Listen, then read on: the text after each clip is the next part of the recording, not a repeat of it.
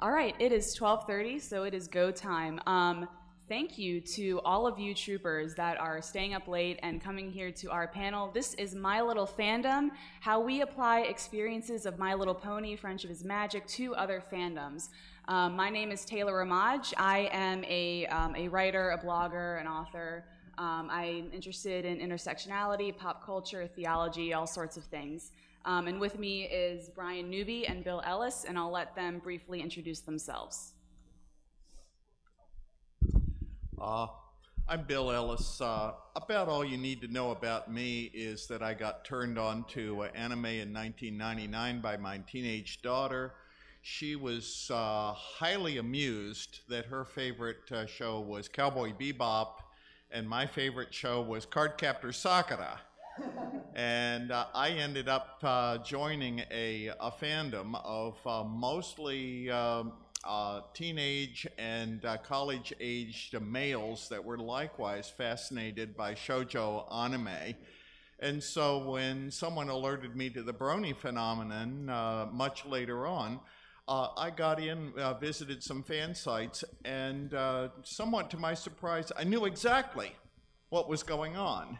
And so I'm fortunately retired from the academic life, so I don't have to do this. I'm not in the publish or perish mode anymore. I do it because I like it, and I hope you like what I do.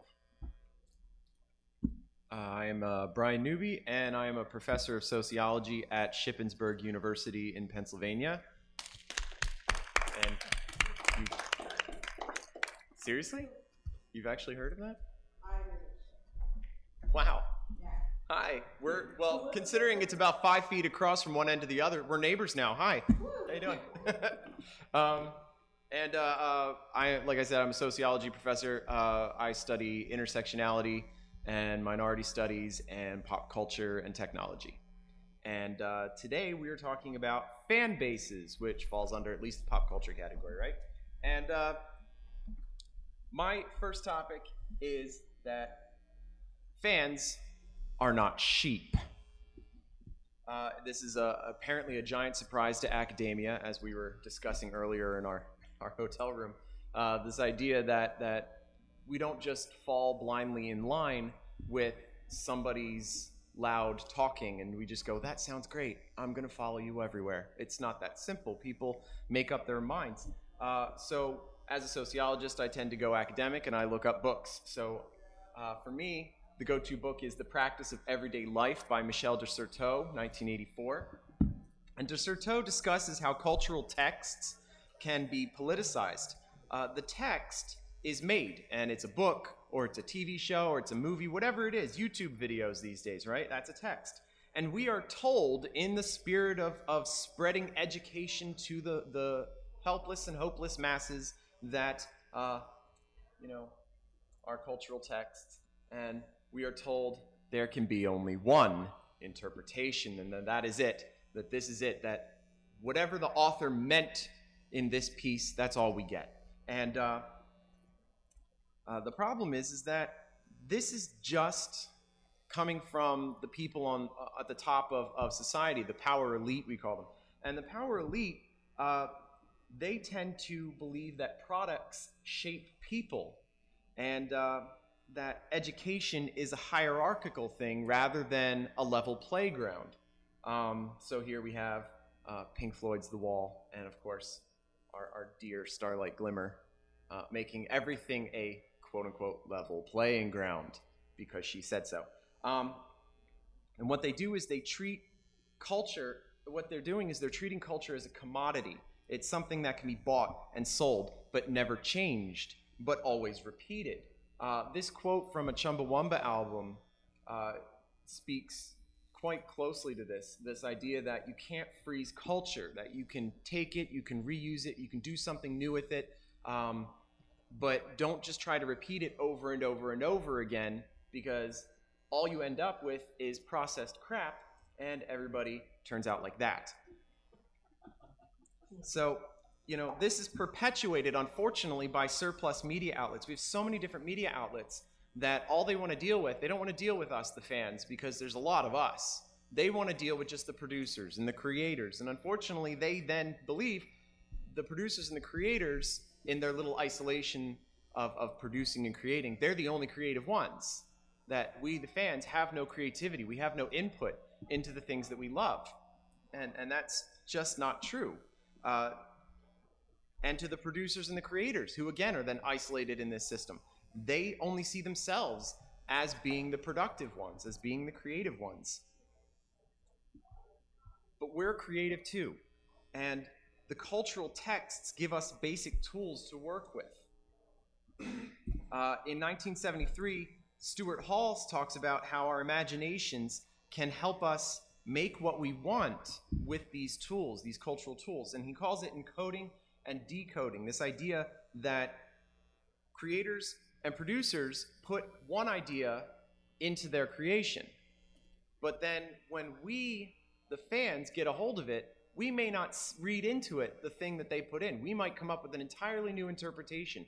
We have now decoded it to mean something different than what they encoded it in. And Longthaler takes this a step further by saying that this is actually a social process that we go through on a regular basis, starting with encoding. So the creators, they put messages into their texts. But when we get these texts, we don't just blindly read them or watch them and go, that was great. We talk about them, all right? Around the water cooler, as we used to say. You go and you talk about the latest episode of whatever. You talk about the latest book you just read, the latest movie that just came out. And when we talk about them, this is where we begin to decode. We say, that these discourses yield a collective agreement. We all start talking. Well, I saw this in this episode. Well, I saw this in this episode. Well, I think it meant this, and I think I meant that. And we all come together and we compromise. And when we do that, it creates an experience for us that's part of our everyday lives. This is something that we share with ourselves. This is something we share with each other, and it becomes a social thing. So these texts are no longer the products of producers, of creators. They belong to all of us to a certain extent because we've put something of ourselves into it. And we take what we understand from these texts and we make it part of ourselves. I can see some of you right now wearing it very clearly. I am too. I've got my cutie mark and my official insignia of the United Federation of Planets. We'll get back to that in a moment. All right? But this also means that there's going to be a lot of different interpretations. So many interpretations. There's a lot, especially these days with the internet. We can't just have a few people talking about a water cooler. Every water cooler on Earth is chatting about this on the internet, and we have 8 billion different ways to talk about it. Now how do we get all this together? How do we make sense of all these different voices? We wear our fandoms on our sleeves, all right? And Henry Jenkins, in 1992, writes a book called Textual Poachers, where he says that fans take the texts that they are given in the media, and they use them to create social groups and personal identities. So fans, to a certain extent, they band together. They create fan fiction. They ship. They have deviant art. They have cosplays. They go to conventions, right? Even those of us who stay up all night to do so.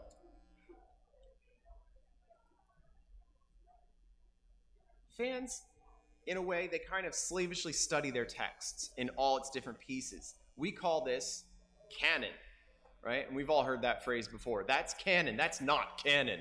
It's the expanded universe. It's the alternate universe. It's Earth 17, whatever.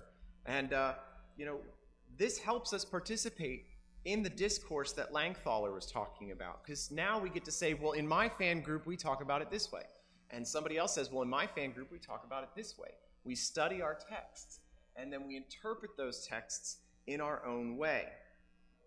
All right? We take the author's suggestions, but we don't slavishly stick to them. We do something different with them. And we share like we do here. This is a place of sharing. Everybody has their, just look at the costumes as we go through. How many different variations of Rainbow Dash do you see in this picture? How many different types of Pinkie Pies have you seen today? How many different Fluttershies? I saw at least one Flutterbat, right? She had a big wingspan too. It was pretty intimidating. If she'd flap those things, I'd have just run away. You know, that's what we do though. And these become part of our personal values, all right? One of the big things in our community right now was the Big Mac event of season 5, right? Where not only did he show up to the brother who's social, to the sister who's social as a brother in drag, but then he started having fantasies of being an alicorn, which up to this point is a purely female mode. And the fans went crazy. Absolutely crazy. There were those who were like, he's transgender. There were others who were like, no, this is insulting to transgenders. And there was others who could say, no, he's transsexual. And others were like, no, that's insulting to transsexuals. It was this whole thing. And everybody got involved, including the actor who had to actually put out like a little press release saying, just, this is what it is. Please don't get pissed off. It's a show. You know, let's just go with it. And, you know, this was very exciting though. We had all these different interpretations.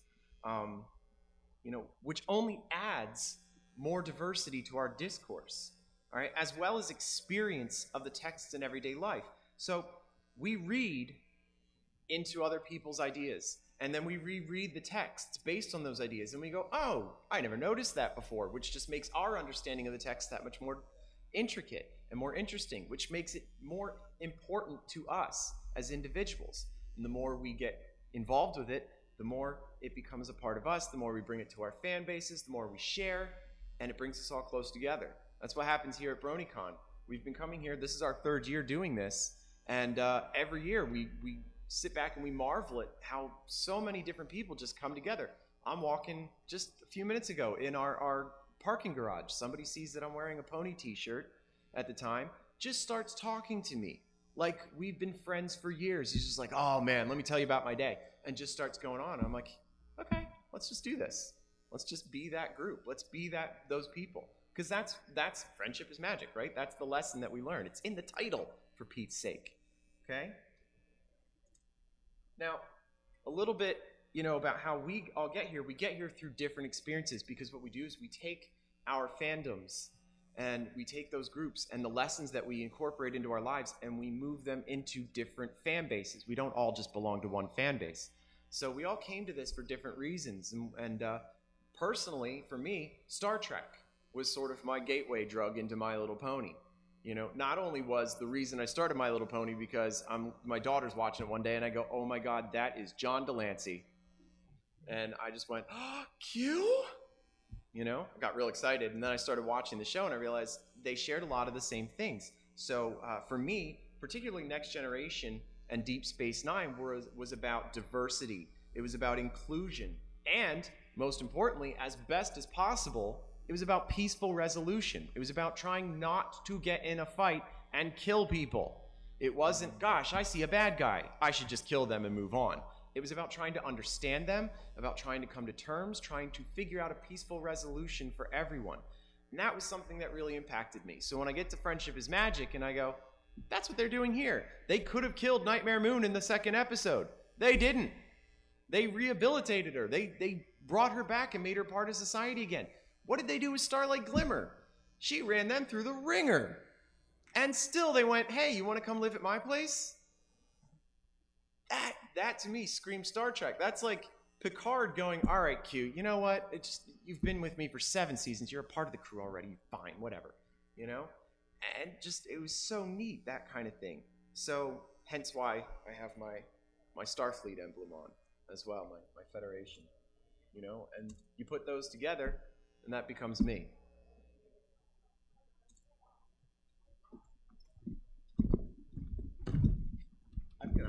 I'm gonna hijack your mic for a moment here. I've already pretty much said what I have to say about me, and so what is it? Okay, I gotcha. So I'm just gonna go. Cut straight to the ponies because I did a lot of work trying to theorize my part of the presentation. And finally, it just got so intense that I said, oh, I'm going to have to start watching season 6. And, well, you'll see. I had a reaction to that, and I'm using that to fit the theory that I put together into this. So, what do I need? Okay. The first thing that I saw is that season 6 has a thing about labyrinths, about mazes.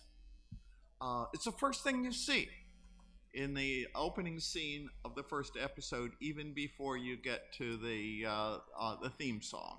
Starlight Glimmer saying, why does this place have to be so big? Where are the signs? Why does it's so hard to get rehabilitated, to move to the next level, and then things aren't clearer when you move up.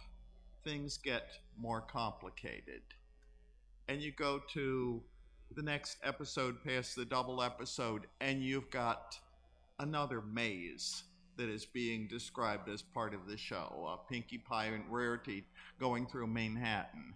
You go to another episode, and there's a different kind of a labyrinth. Apple Bloom trying to figure out what she is supposed to be doing when she's not part of the Cutie Mark Crusaders. And in episode after episode, you see this until you get to the last episode where you have this wonderful image of the Changeling's Hive, which is not just a maze, but one that is constantly changing. And only a changeling can get through it. And even Thorax gets to a certain point and says, you know what? We're lost. And of course, layered over that, the figurative maze of telling the imposter ponies from the real ones. Why can't it be a lot simpler? Now I have to stop and say, I'm not a regular member of a Brony fan group. Is this notorious that season 6 is the labyrinth season? That's the key image of this? I don't want to be telling you guys what you already know. But when I got into this from my theoretical background, I said, okay, this is obviously something that this particular season is trying to tell bronies. And I followed this up, and I said, okay, what's a way through the maze? And I went back to the opening adventure, The Crystalling, which deals with two parallel stories. You've got Starlight, who's being sent back with a 1, 2, 3, follow these steps in order list of getting back into contact with Sunburst, who's her childhood friend. And meanwhile, you've got the Alicorn baby, which is something that has never happened before, that is making something totally new in the Crystal Empire. And they go ahead in a parallel fashion. Sunburst is reluctant to talk. The reunion is a failure. Meanwhile, the royal baby is using her magic randomly to destroy things, including the precious crystal heart, which is essential to the welfare of the Crystal Empire. And nobody knows what to do. It is beyond even our understanding, says Luna. And Fluttershy says, that's not very reassuring. Nobody knows what to do. Nobody can get out of the maze. Now, I have to apologize for my use of the term closeted. I'm using that in a neutral sense, in the same way that cultural studies scholars now use the word queer or queered. Sunburst is, by his own choice, choosing to stay in his room and study his magic books over and over again. And when asked why, he simply says, you don't know what it was like at magic school to know so much and not be able to do any of it. And that was a statement that just stopped me cold when I watched it, because I said, I've been there. I've known many people who were there.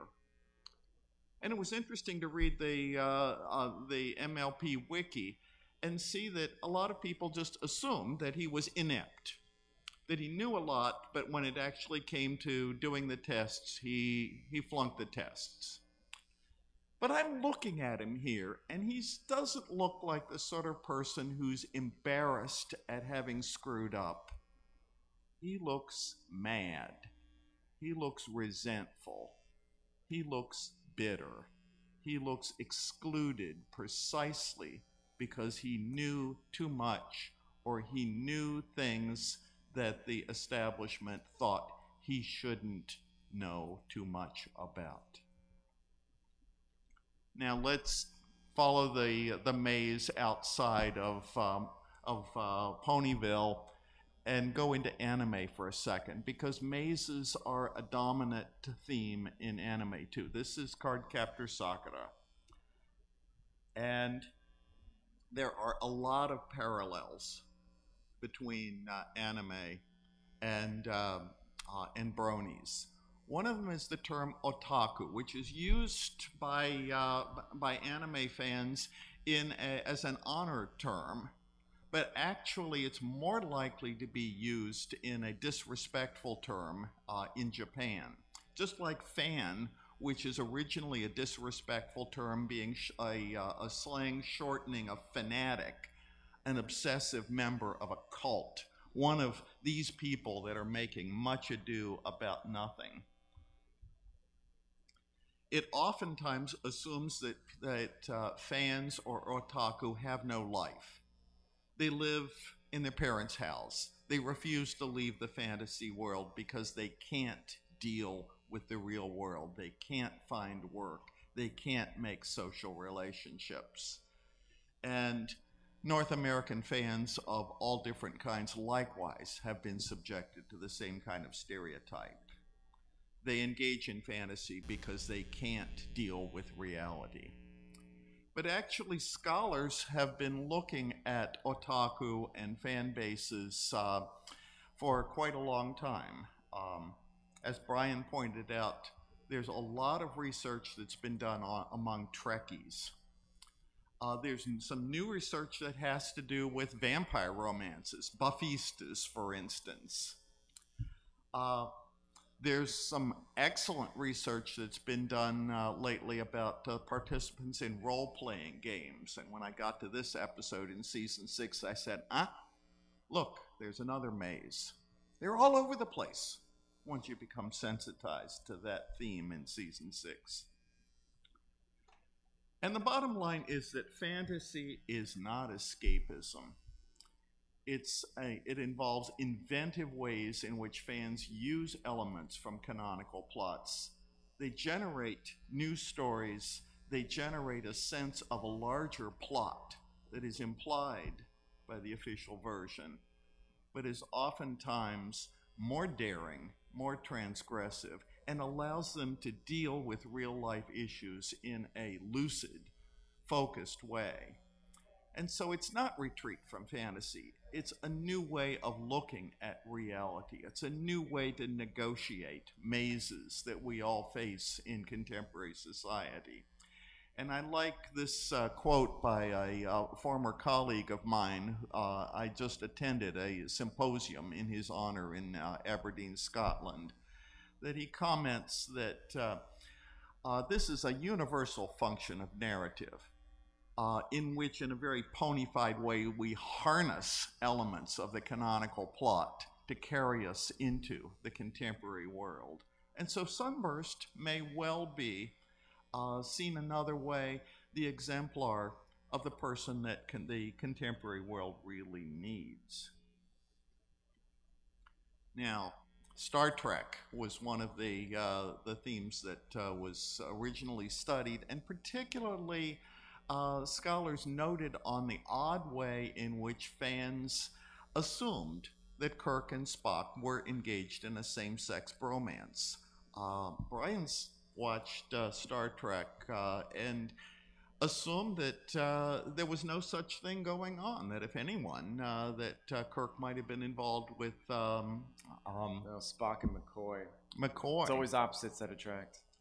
But this was assumed by so many people so strongly that they considered it canonical, except that, of course, the 60s version could not have expressed that directly. Actually, sociologists suggest that this is an element that was poached precisely to deal with LGBT issues before they were politically correct and challenge the social construction of gender. And by doing that, they foreshadowed the social acceptance of same-sex romances. And indeed, some of the later movies from the late 60s, late 70s, early 80s actually included some elements that seemed to make this romance or bromance canonical. Now, otaku fan culture likewise dealt with same-sex issues, except that these were canonical in the series. In Sailor Moon, there is a lesbian relationship between Sailor Uranus and Sailor Neptune. In Cardcaptor Sakura, there is a same-sex relationship between Yukito and Toya. I'm an animation art collector, and I can tell you I paid a large sum of money for this cell, which is from The Scene. No, it's not sexually explicit, but it's about explicit as you can get in anime. Everyone knows what's going on in this scene. And the fact that these elements were censored out of the official US releases was something that then created an intense fan culture that spread the word that the canonical text actually included these transgressive elements. And there was a lot of work that was done on writing even more transgressive fanfics. I know I wrote some of them myself. And I could say more about that, but I'm going to leave that to Taylor in the next section.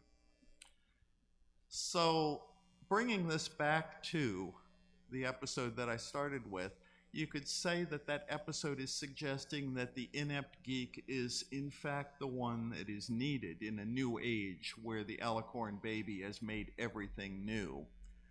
And when Starlight confesses her many guilts against the equine race, Sunburst replies not, "Oh, how could you have done that? That was awful of you." And then again, in another moment that just stopped me cold, he simply replies, "Did you really travel through time?" He's an admirer. He's somebody that you wonder if the two of them had gotten back together before Starlight's reform and not after, if the 5th season wouldn't have ended quite differently. Because when he's summoned to the scene of the apocalypse that's taking place in the Crystal Empire, he immediately starts giving orders, God bless him, to Celestia Luna and Twilight, and together they restore the Crystal Heart.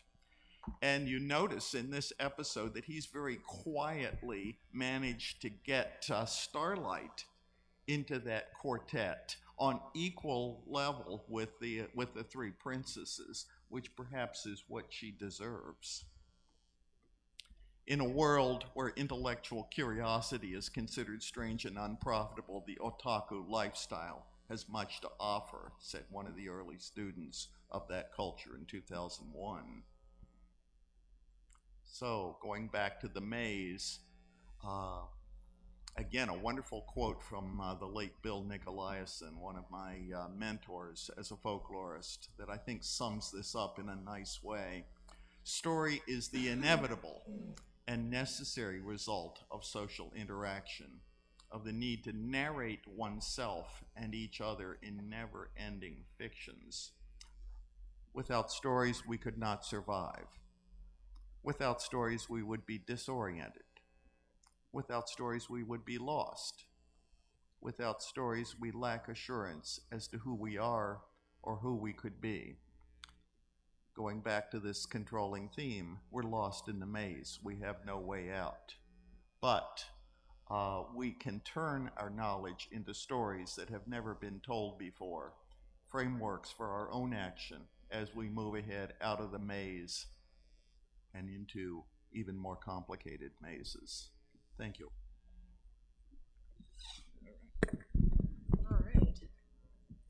Brian and Bill just gave us a lot of really great academic background, and I would just like to just start to make this more concrete for us by talking more about how we can take stories with us as we move among our fandoms. I find the ways that we create and engage in fandom fascinating because when we watch a new show or read a new book series, we never do so in a vacuum, right? Whether we realize it or not, we bring a lot of outside context to our reception and interpretation of a story. Some of that context is identity-based. Our race, our gender, sexual orientation, ethnicity, and other intersectionalities influence our perception of characters, tropes, and plot twists. Some of that context is based on religious, moral, and philosophical views. Some of it is based on experiences in our own personal lives. And some of it is based on all of the stories that we loved before arriving at a new one. And the easiest way to start to capture this cross-fandom phenomenon is by relating personal examples. So this is the story all about how my life got turned upside down. And I'd like to take a minute, just sit right there. I'll tell you how I became a fan of these magical mares. And now you're all awake, hopefully, a little bit. You know, on to my actual story. One of the most important series of my childhood and adolescence was Sailor Moon. Compared to most of the other shows that I watched as a kid, Sailor Moon gave me a story about female friendship and female empowerment that went beyond the token female character in an otherwise boy-centered story. I mean, a team of 5 girls who beat up monsters with magical powers and then read manga or went out for ice cream afterward was just awesome. Each member of the squad had different personalities and interests, but you know, sure, they fought sometimes, but at the end of the day, they were best friends, and they had each other's backs in a moment of crisis. And all of these elements have just stuck with me over the years. I like the fantasy elements of Sailor Moon with all the powers and the aliens and all that. So Sailor Moon was my gateway drug to every other anime. I like the high stakes of saving the universe, and when I see these elements in a new story, I'm more inclined to enjoy that new story because I'm automatically associating it with what I loved previously. And this is why I was so floored back in 2011 when my college roommate sat me down and showed me the pilot episodes of My Little Pony. At first I looked at it and I said, why would I watch this show? I never liked anything girly like this as a kid. It just didn't really seem like anything I would enjoy at all.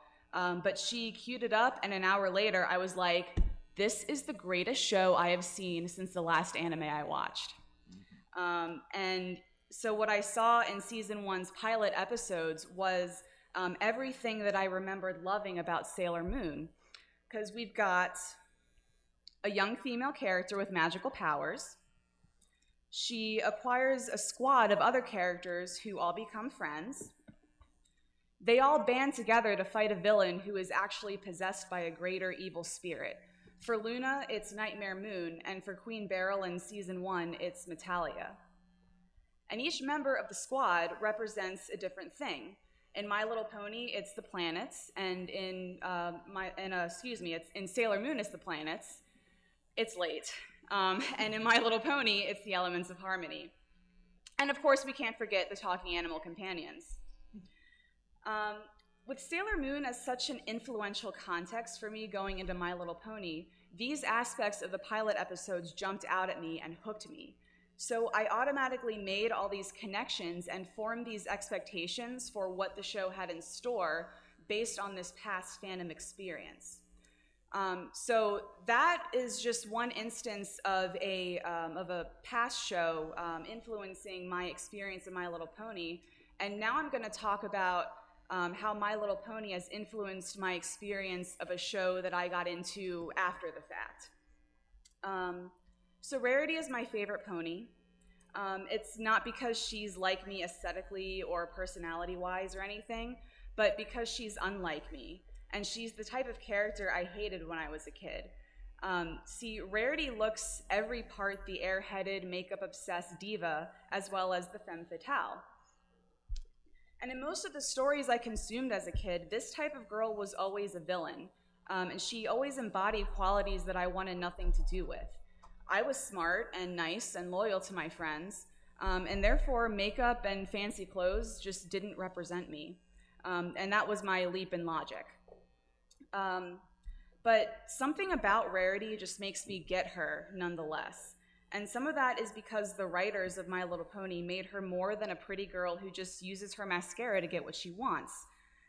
Rarity at her core is not obsessed with fashion and appearances for the sake of impressing others or for gloating about her status in society. She's obsessed with all of that for the art and self-expression of it. And it's not the same way that I do self-expression, but I appreciate it nonetheless. We all know she has her moments, but ultimately she loves being friends with ponies like Applejack and Rainbow Dash. And in so much of the other media that I consumed as a kid, girls like Rarity were never on good terms with girls like Applejack or Rainbow Dash. So for the most part, I kept disliking feminine characters in most media. But I think Rarity had started chipping away at me a little bit without me even noticing, because when I got to The Legend of Korra, I didn't vehemently hate or suspect Asami Sato like a lot of other people in the fandom seemed to. I think there was and still is some Asami hatred because her appearance is a cultural shortcut for us, right? We look at her and we see femme fatale just as we see Rarity. But it turns out Asami isn't a femme fatale. In fact, other characters in the show screw her over pretty badly, and as far as I'm concerned, those hair flips are unintentionally seductive. But seriously though, Asami is actually a really loyal friend and an all-around sweet person, not to mention a successful businesswoman.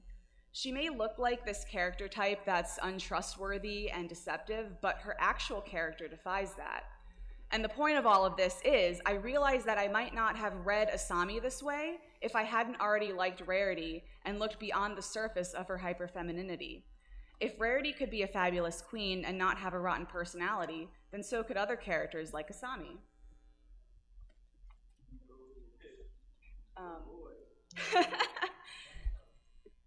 So shipping is one particularly strong way that many of us engage in fandom.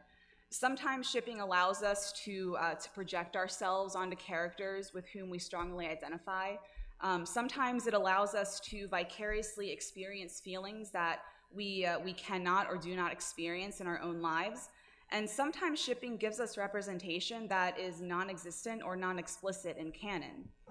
And shipping is also a piece of fandom culture where we may notice some trends or similarities across multiple fandoms. These fictional romantic relationships are narratives that contain tropes that we may connect with in many stories. Sometimes the crossover between shipping fandoms is so strong that fans will interpret one ship using another ship as a lens. So, for example, many fans who ship Korra and Asami from Legend of Korra also ship Kara Zor-El and Lena Luthor from Supergirl. And why? Because many of us came to Supergirl after Legend of Korra.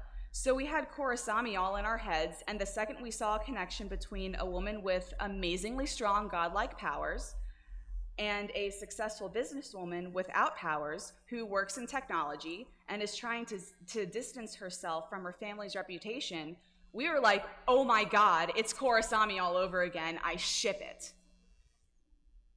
So those of us who like both pairings have Korra and Asami's story in our consciousness, and our minds automatically make connections when we watch Kara and Lena.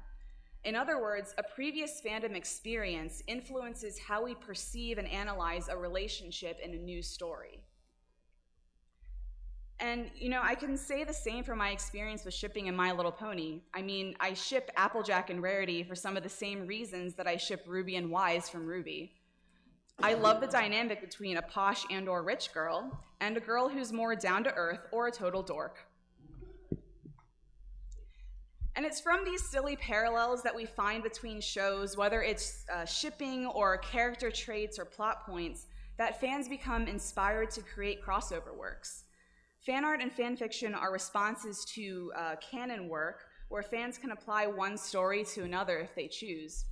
And with My Little Pony specifically, because of the phenomenon of ponifying, there is tons of art and fan fiction that puts a My Little Pony spin on other franchises. And now a lot of people outside the fandom and maybe even in the fandom have issues with ponyfying everything, but the phenomenon is a particularly interesting and visible example of how mixing our fandoms in general is something that we just do. Making everything a pony is one way of filtering new and old fandoms through a My Little Pony lens, and we just get a kick out of combining our favorite things. So now that we've talked about how we engage in fandoms and carry those experiences with us, we want to open it up to all of you to share your own stories of how you mix your fandoms. And we have some questions up here, some prompt questions, and since we have such a small group, we can hopefully have a very lively and fruitful and energetic 1:10 a.m. discussion. So, Is it 110? yes, it's 1:10. So before you got into My Little Pony, what was your main fandom? And has that fandom influenced the way that you enjoy the show or participate in the fan culture? And then, you know, the flip side of that question, what have you gotten into since My Little Pony? And have you taken anything from what you learned in the show or what you've done in fandom to those new stories that you've fallen in love with? So have at it. You can raise your hand or, you know, let's get it started. Yeah, go right ahead. To be honest, it kind of had the opposite effect on me. Oh, yeah? I started in this fandom, well, I started altogether as a hater. Mm-hmm. I did not like My Little Pony whatsoever. And to be honest, it was ponification that did it for me. Like, I was a major hardcore gamer at the time and thought of just seeing all my favorite video game franchises just turn into a person pony, just being one of the biggest rage boners ever. Eventually, though, I did calm down until like my friend here took me to a convention where they were having a showing, and I actually sat there and watched it, and I was like, "It's actually fantastic." And That's a good friend. That's Yeah. a good friend. well, here I am now. Yeah. That's great. But when it comes to like combining of these things, cause like I still play games. Like a lot of my friends, we still play Overwatch. I usually play whatever the viral game of the year is. Freddy's, Undertale, Mm-hmm. Night in the Woods.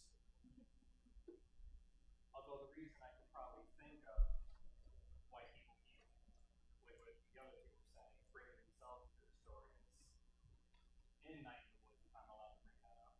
There's this one scene towards the end of the game where the main character is looking through a telescope at the constellations, and there's this one she comes across, and she's talking about it with her neighbor, and he's telling the story behind it, and she's like, well, why does this story even exist? Someone had to have written it and then gave it to this constellation. Did they just make it up on their own, or did this actually happen to them and they're just applying themselves to the story? Which is what I kind of like you guys are talking about. You look at these shows sometimes and you have, hey, I can relate to this character. Hey, I'm going through something similar. And Yeah. here we are. Here we are indeed. Yeah, that's great. Thank you for sharing. Anyone else? Yeah, right in the back. I actually found the pony fandom through the furry book, Mm-hmm. and because of that, I actually had, when it came to fan art and stuff, I had slightly higher expectations because I know how good furry fan art can be. Mm-hmm. So that's a bit of like, I honestly can't think of anything that I've gotten into from my own pony, possibly because I stopped watching after season 2. Mm-hmm. But I think the only thing that really influenced that MLP influenced other fandoms is how I started seeing connections, Mm-hmm. like common themes and stories. Cool. Great. Thank you for sharing. Come on. In terms of using the main concept, it felt like you could apply the same principles to a lot of other seasons. Like, I didn't entirely notice how season 6 particularly felt like that. Or is the whole concept of a maze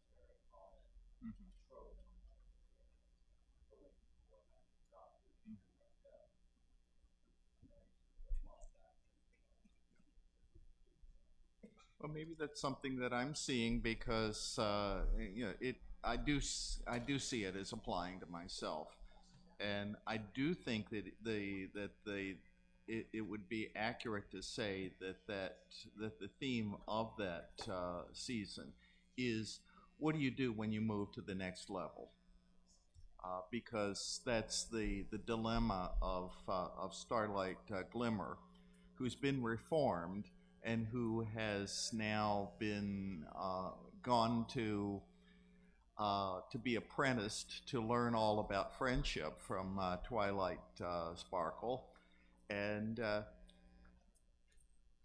even with an experienced mentor who's been through the process, she still finds it a disorienting experience, and in the end, one that she has to bring to a term without Twilight's help. And at the same time, you have the dilemma of the cutie mark crusaders, who now they've got their cutie marks, now they've got their mission. What do they do next? And that seems to be a constant issue in season 6. What do we do now? We've won this victory. We've moved up. We've settled the last crisis. What do we do now? How do we in the using some of the themes from the last one, how do we go through our metamorphosis and come out the other side? And there is no clear answer because at least the way I'm reading the first episode, the Alicorn baby has been born. The Alicorn baby is being born all the time. Things are happening that we have no way of predicting, and the present is something that we don't come with a preconceived path through. And so I think we're all in the maze in one way or another. Some of that I'm getting through anime because one of my early series that I came to love was Oh My Goddess, and the key figure in that is Belldandy, who is also, among other things, the goddess of the present moment. And at least in the first episodes, Keiichi cannot go more than a certain number of feet from that goddess. That they're forced by the terms of their agreement to stay together. And that, of course, makes perfect sense because the present moment is the one God-given thing that you cannot get away from. That you are intimately connected to this present moment. You can try to live in the past, you can try to predict the future, but the present is what you have to deal with. Were you gonna add something? Yeah, I sort of saw that more in before became an Alicorn, and she wasn't sure what to do, Mm-hmm. as well as the mystery box, which was kind of the first time where Alicorn, they were all known, Mm-hmm. weren't sure what Yep. was in this box, and characters essentially had to do what they naturally did Mm-hmm. in order to Yep. somehow find Mm-hmm. That sort of thing happens in all the seasons. There's another example in season 7. You see the Bonfire Starlight episode in season 7. So Bonfire has graduated with her doctorate, and then she, Bon has to decide what to do next. Mm-hmm. Another example. Mm-hmm. She literally gets stuck in a rock cavern underground and has to find a way out. Yeah. Mm-hmm. That sort of Okay. thing happens across all the seasons. Not just Okay. more of it in season 6, but happens all the time. I didn't entirely see it particularly. Mm-hmm. Well, I say this all the time to when I've taught in the classroom and I still teach online. I could be wrong, and my wife is going to quietly say from the other room, and often is. But I think I'm right on at least one level that this is one of the things that that really intrigues me about the series, that there are no preconceived answers. There are truths that the ponies have to rely on through thick and thin, but there is not a ready-made answer about how to make a friend or how to deal with an awkward situation in a friendship. You just have to trust to what you feel is good. And on that note, I'm just curious if any of you have can think of other like shows, movies, comics, like whatever, anything else that you're into that that you know does the same thing narratively that that Bill just described. Steven Universe. In what ways can you think of? Like there's like you said, there's not ready-made answers. Mm-hmm. I don't know if you watched that. Oh yeah, yeah, yep. Just eliciting conversation. Like the gens are never quite sure what to do next, or what the answer is to the situation. You know, there's monster invades the corrupted gens to the whole world shit. You know, what's going on? They're never quite sure of the answer either. I think it's just a decent show, which for the first 3 or so seasons, it was a pretty clear, okay, we're fighting this guy, okay, we're fighting this guy. And then when, you know, they fought the strongest guy, main character sort of had a crisis where, like, his entire life he was just trying to get stronger and wasn't sure what to do. I think he's still a strong guy, so I don't know. More spiritual.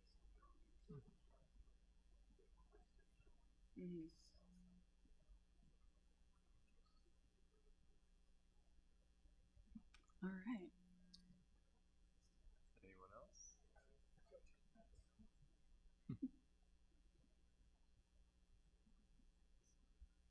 Okay, well, thank you very much for attending. Thank we you. appreciate it. We And have some social medias, if you're ever so inclined. And I have to say how much I appreciate that there are people Absolutely. who are willing to come out at Yeah. 12:30 at night Yes. for a panel like this. Yes. Thank you. And I'm not just praising you, although I certainly am praising you, but I think it's you know, to have a community where even 1 out of 100 would consider to doing such a thing is a remarkable gift. Yeah, y'all are rock stars. I mean, seriously, we've been sitting in our hotel room like our panels in 4 hours and 3 hours. Oh my gosh, it is late. You guys have had a long day. We've all had a long day. So again, like I can't thank you all enough for sitting down with us at this late hour. And you guys in the back too for waving your hands and keeping the lights on. Yeah. All right, thank you very much. Go get some sleep. Yeah. Go to sleep. Go to bed.